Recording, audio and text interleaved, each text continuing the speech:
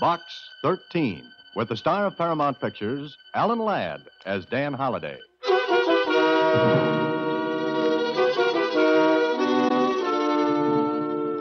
Box 13, care of the Star Times. If $50,000 is of any interest to you, come to see me. If it's adventure you want, this is it. Because I want you to kill me. At present, my address is 756 South Marvin Boulevard. Please come alone. And don't tell anyone about this. My address is 756 South Marvin Boulevard. Please come alone. And don't tell anyone about this letter. Simon Andrews. The letter was dated 2 days before I received it. And this was one time I wish sleet or snow or winds or anything had delayed the swift courier on his route.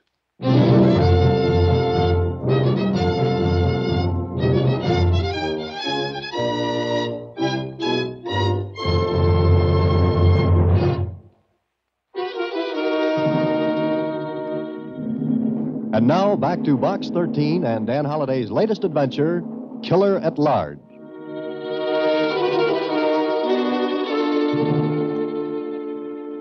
But this was written 2 days ago, Mr. Holliday. I know it, Susie. And you were out of town, so I couldn't get in touch with you. Well, it wouldn't have made any difference. I couldn't have made it back in time anyway. Gee, you're not going to follow up this letter, are you? It's obviously the work of a handle. A what? You know, one of those persons who writes letters and things. Oh, a crank. Oh, but you're not going. I sure am, Susie. Oh, no, you wouldn't kill him. Oh, of course not. But I do want to know why Mr. Andrews wants himself killed. And I'm going to try and talk him out of it.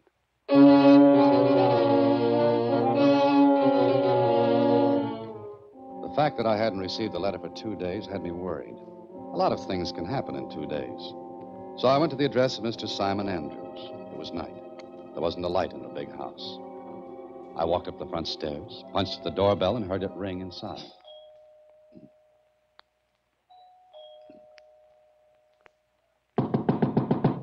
Want somebody in there, Bud? Huh? Where did you come from? Never mind where I came from. The point is, where do you think you're going? I was going inside, if the door opens. Step back away from that door. With your hands up. What's the idea? It's not an idea, Bud. It's a reality. Awful real. Go on. Step away and keep your hands up. After you. Thank you. Straight ahead. Go on. I'd still like to know what the score is. About 10-0, and you're carrying the short end. Keep going, and stop at that door to the right. Get away from it. Torlin, what's this? This is something that I picked up on the front steps, Mr. Andrews. Bring him over here. Was it you who rang the bell? That's my usual way of getting into houses. Who are you? What do you want? You're Simon Andrews? Maybe I am. Maybe I'm not. I said, who are you? My name is Holliday, Dan Holliday. Well, that means nothing. What'll I do with him, Mr. Andrews? Wait a minute, Torling. Holliday, what did you want here? I came here to kill you. Hey! Watch him, Torling. Oh, at your own request, Mr. Andrews. Look. Keep your hands away from your pockets. Wait a minute. Let's see what you got in there. Go ahead. No gun. No knife. I don't understand. That makes 3 of us. A nice, cozy group. Here, I was going to give you this letter. I think you wrote it. Yes. I wrote this. And you're Box 13. Yes, I am. It's all right, Torling. Leave us alone. Huh? You sure it's all right? Yes, go on. Go back to your post. Oh, sure. I'll be right outside the window. Now, Mr. Andrews, what gives? I'm sorry, Holliday, but I'm afraid. Afraid of what? Of being killed. For a man who wanted to be killed, you're doing a lot of unnecessary work. Why didn't you come when you got the letter? I was out of town for a couple of days. Oh, Please, sit down. Would you like a drink? No, thanks. I'll have one. You mind? Go right ahead. It's your house. When I wrote that letter, I wanted to be killed. Why? Maybe I'm crazy. I don't know. But I was sick of living. Just sick of it. Can you understand that? Not yet. I like to see flowers and bees and birds. You're younger than I. Anyway, it was a kind of a morbid thrill, thinking that someone was after me, going to kill me. Did you really think I'd do it? I didn't know. I took the chance. Well, don't worry. My only reason for coming here tonight was to see what prompted this letter and to talk you out of it if possible. I wish you'd come 2 days ago. Why? I want to live now. I've met someone, and I want to live. Well, go right ahead. I have already paid someone to kill me. You what? You're crazy. Not now. I was. You can't be serious. I am. I tell you, someone is going to kill me. Someone I paid $25,000 to do it. I don't know who, I don't know when or where, but he's going to kill me. You're a fool. Go to the police. I can't. Your life depends on it. I know, but I can't go. If I do, there'll be notoriety. I wouldn't have cared before, but I can't let that happen now. You know, I've met some strange people through my ad in the Star Times. But if you want the trophy, there'll be no argument. Put it on your mantle. Don't joke. I'm not. You've got yourself into this. Now get out. Maybe you can help. Sure, maybe you can. Oh, no, I'm sorry. Look, I'll pay you whatever you want. I can afford it. Oh, sure. If you can afford $25,000 to get yourself killed, you can pay more to stay alive. That's it. But not to me. Look, Andrews, all you have to do is call off the deal. Let the killer keep the money, but call it off. Don't you think I've thought of that? Then what's the matter? You didn't read this newspaper, did you? No, why? Look at the headline. Benny Franklin slain. Big shot of gambling syndicate killed in underworld slaying. So, who cries about this? Franklin was the man to whom I paid the money. I paid him to find someone to kill me. Well, you really locked the door on yourself, didn't you? Do something. Huh? Just like that, huh? Franklin was the only man who knew about our deal. I paid him in cash. What do you think I could do? Anything. Find the man who's going to kill me. I'll pay whatever you say. Look, Andrews, it isn't a question of money. It's a question of looking through the well-known haystack for the equally well-known needle. I wouldn't know where to start. Take my advice and take a chance on going to the police. Hire private detectives, anything. I can't. Please, Holliday, help me. Good heavens, you'd give help to a dog if it needed it. I'm grasping at straws. I'm afraid to leave the house. I hired Torling as a bodyguard. But sooner or later, the man who's out to kill me will get to me. Please, Holliday, please. All right, Mr. Andrews. But if at any time I find things getting a little hot, I'll go to the police myself. That's the only way I'll make the deal. All right, anything. Now, you paid Franklin. Franklin evidently knew someone who would be willing to pull a trigger or use a knife. But you have no idea who. None. Then we've got to find a starting point. And the starting point is Benny Franklin. He's dead, man. He's dead. Very. But he must have left a family. Of course. The paper says something about his mother. I'll try to see her tomorrow morning. Tomorrow? Why not tonight? Because the police will be questioning her, watching her house. You'll have to wait until tomorrow. Then I'll see her.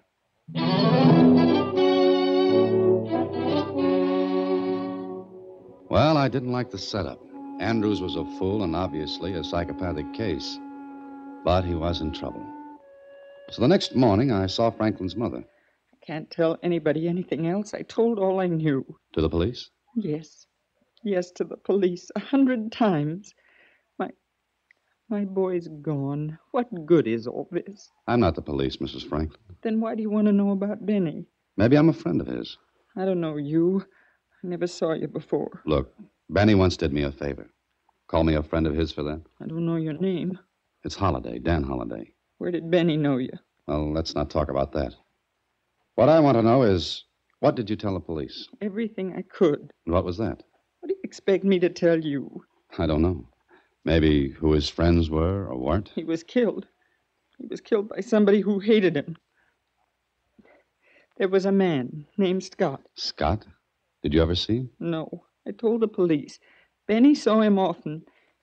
He always went out to meet him. Why? I don't know. Was there anyone else? No one I knew. Benny never brought his friends here. No, I guess he wouldn't. Now, Mrs. Franklin, did your son recently come into, well, a pretty good sum of money? Money?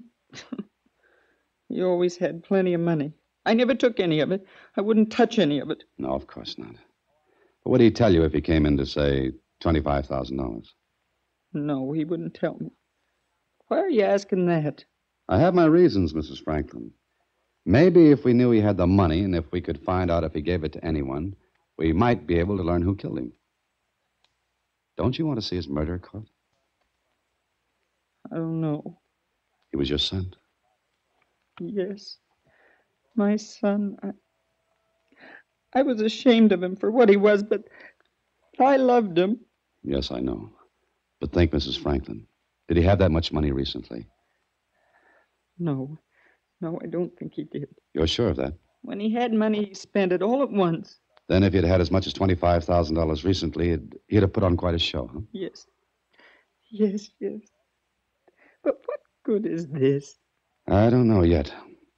And you can't tell me anything more about this Scott.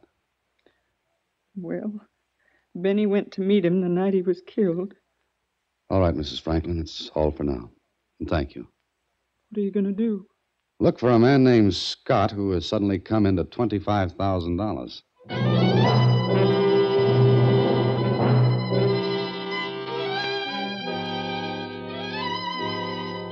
That was all.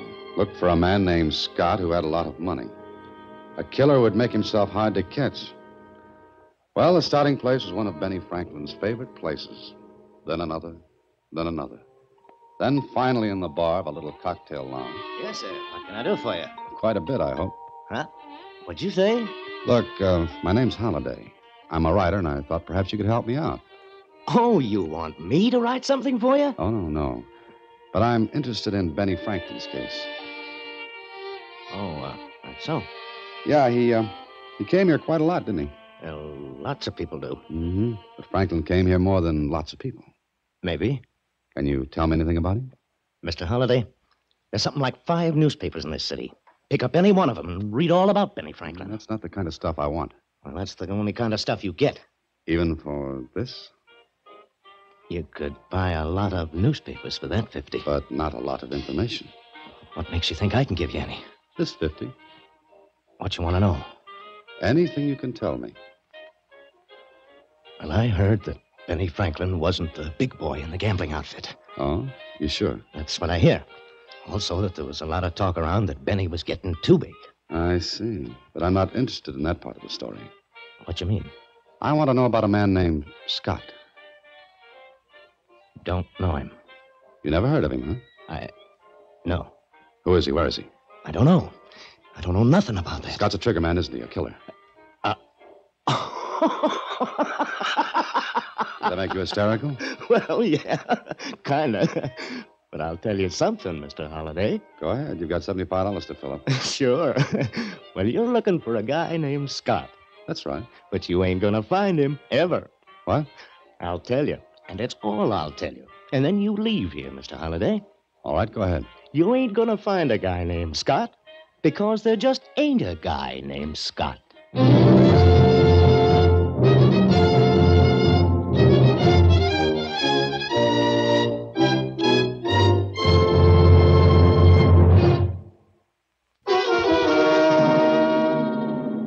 And now, back to Killer at Large, another Box 13 adventure with Alan Ladd as Dan Holliday.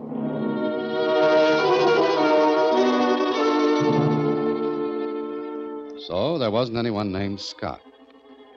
I didn't believe the bartender in that cocktail lounge. I didn't believe him because Franklin's mother had told me Scott saw a lot of Benny. But maybe Mrs. Franklin could be mistaken. I went home and thought it over. The more I thought, the less sense it made. According to the bartender, I was looking for a man who didn't exist. According to Simon Andrews, I was looking for a man who was going to kill him. Later that night, I decided to pay Mr. Andrews a visit. I was leaving my apartment building when... Don't turn around. Just keep walking, Holliday. What? Just keep walking, I said. What's the idea? Turn in the alleyway. Go on. It's good enough. Now face the wall of the building with your hands up. Way up. How's this for size? Shut up and stay shut up.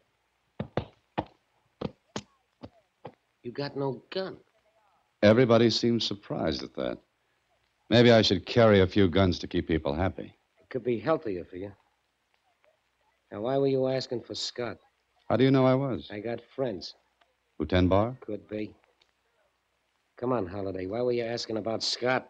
I have an uncontrollable curiosity about men having that name. I collect them. I don't want to have to do that again, Holliday, and I want good answers. That's the kind I don't have. Now, maybe you'll tell me who you are. I could be Scott. Yeah, I had that idea when you asked me to go for a walk with you. Who sent you to that cocktail lounge? No one. I said I want good answers. I gave you one. No one sent me to that bar. You just happened to go in and ask about Scott. That's practically it. Who told you about him in the first place? Franklin's mother. You're a liar. All right, I'm a liar. Who might argue with a gun? Turn around. Well, Wait a minute. I want to get a good look at your face. do I look any better by matchlight? I never seen you before. I wish you never had. Who got you in town? Who did what? Come on. You ain't one of the mob. You know. Well, I'm getting old. You ain't got a gun. What's your pitch?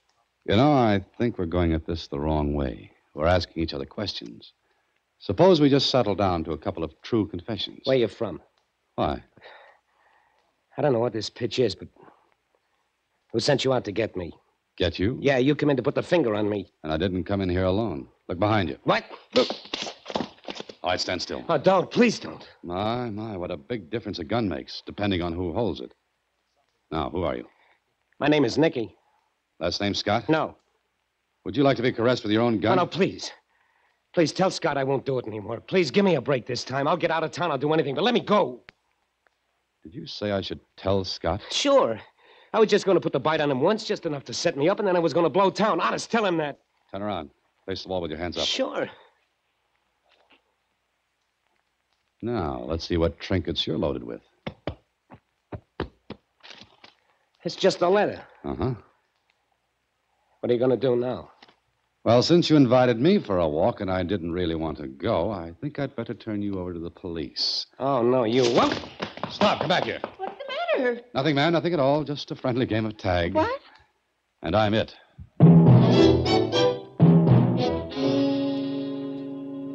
My charming vis-a-vis disappeared into the night and left me holding the bag. And the bag in this case was a letter. At first, I didn't pay any attention to it. Later, I looked at the address on it, thinking it would clear up some of this puzzle for me. And did it? Everything got worse. So I decided to go and see Mr. Simon Andrews.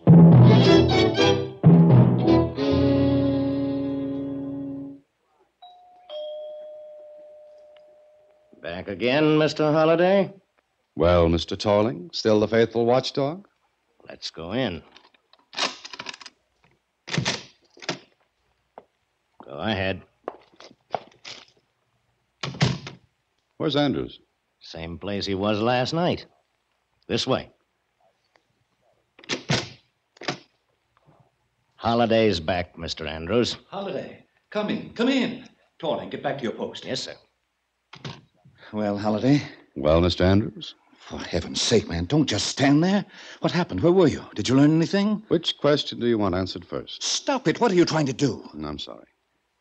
Mr. Andrews, what do you know about a man named Scott? Scott?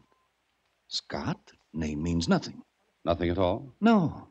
I think Scott is the man we're looking for. The same Scott who might have killed Benny Franklin. Scott killed Franklin? But why? Could be for your $25,000. I don't understand. Put it this way. You went to Franklin, hired a killer. Franklin got in touch with the invisible Mr. Scott. Maybe Franklin tried to hold out on Scott, and being a man of very, very short temper, Mr. Scott erased Franklin. Did you find him? I don't know. What do you know? Just a minute, Andrews. I'm in this game on a rain check. Don't shout at me or I'll go back to the bench. I'm sorry, Holliday, but you did learn something. Do you know a man about 30, medium height, dark hair and eyes, small mustache, little scar over his right eye? No, I don't. Well, he knows you, because he had a letter for you. Here. What's this? Like I said, it's a letter. But what's in it? I don't like to be trite about this, but you could open it, you know. Oh, of course.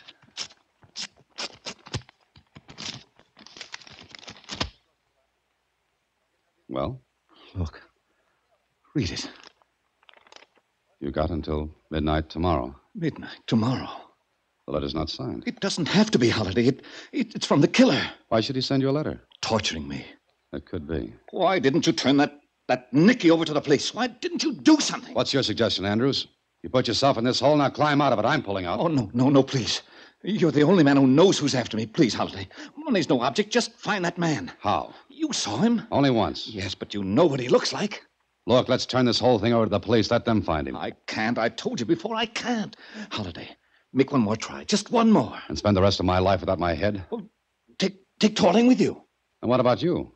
Oh, I didn't think of that. Oh, Mr. Andrews, you didn't think of a lot of things. One of them was how stupid can you be? I know, but will you help? On one condition. What's that? You paid $25,000 to have yourself killed. Probably because you couldn't take your own life. You wanted a thrill. Okay, you got it. You paid $25,000 for it.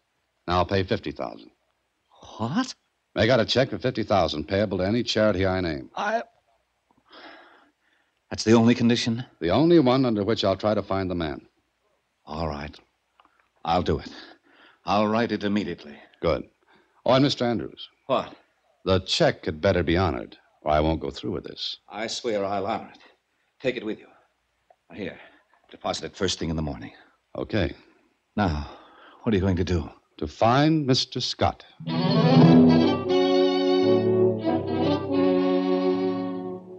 Find Mr. Scott. Oh, it sounded so easy. So I did the only thing I could. I went back to the little cocktail lounge and the same bartender. Yes, sir. What can I... Oh, you. Hello. Well, what do you want now? I'm looking for Nicky. Nicky? Yeah, Nicky. You know him? I don't know nobody named Nicky. You didn't know a man named Scott either. I don't. We'll pass that. But I want to find Nicky. Well, even if I knew a Nicky, why should I tell you anything? Because Nicky is due to get killed. Killed? That's it. I don't believe you, mister. You've got to. A man named Scott is after Nicky. I want to warn him. There ain't nobody named Scott. Nobody you care to admit you know. But there is a Scott, and he's after Nicky. You on the level? Yes, I am. Okay. You'll find Nicky where he lives. 654 South Rogers. Oh, one more thing. Is Nicky mixed up in that gambling syndicate? I answered your question. The only one I'm going to answer. Now, you get out of here. Get out before the roof falls in on me.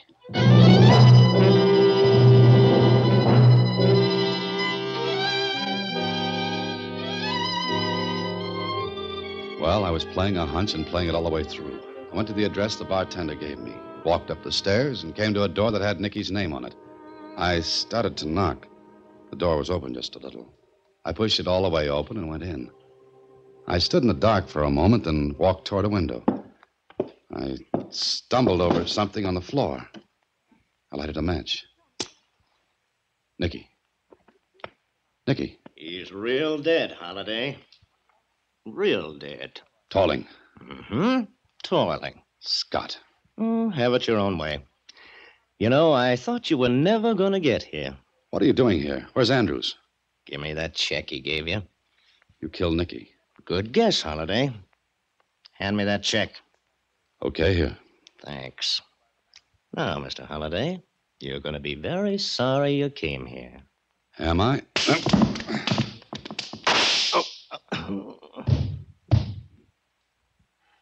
Tolling. Tolling. Thank you, Mr. Holliday. Andrews. Quite a gathering, isn't it? Nicky, Torling, you? Good evening, Mr. Scott. Oh, you guessed, eh? No, I figured it out. Well, I'm sorry. I haven't got time to listen to it. My shot must have attracted attention. 3 men killed. You do all right. Franklin for trying to take over the gambling syndicate. Nicky for trying to blackmail you because he knew you killed Franklin. And Torling because I didn't trust him. I sent him here to kill Nicky, but I thought the check you had from me would prove too much for his loyalty. I must go now, Holliday. Thanks for finding Nicky for me.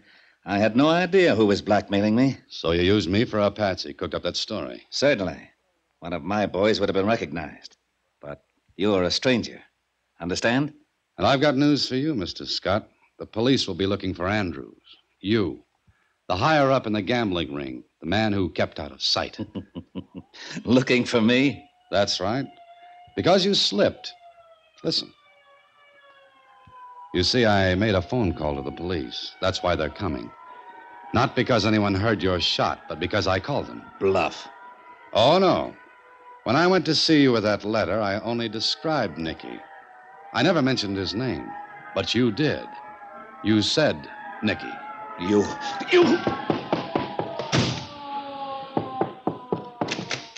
Look out, he's got a gun! Look out for him!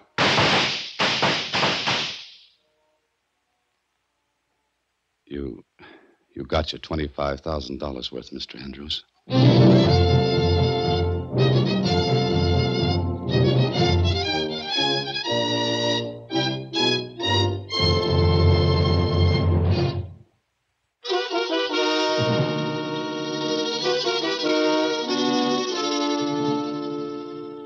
Gee, Mr. Holliday, you certainly were smart to figure that out. Ever play poker, Susie? Is it like gin rummy? No, not quite. But if you've ever played, you'll know how good it feels to draw to an inside straight and make it. I don't get it. Well, Susie, the police were not coming for Andrews. They were out on a call to stop a fight. Huh? Sure, I didn't think of that Nicky routine until I was talking with Andrews. But you said you called the police. Oh, I say a lot of things. Susie, a man has to say a lot of things when he's looking at his own tombstone. Do you mean to tell me that awful man actually brought your tombstone along? And I... What? Good night, Susie. Next week, same time, through the courtesy of Paramount Pictures, Alan Ladd again stars as Dan Holliday in Box 13. Box 13 is directed by Richard Sandville, and this week's original story was written by Russell Hughes. Original music is composed and conducted by Rudy Schrager. Part of Susie is played by Sylvia Picker, and production is supervised by Vern Karstensen. Box 13 is a Mayfair production from Hollywood. Watch for Alan Ladd in his latest Paramount picture.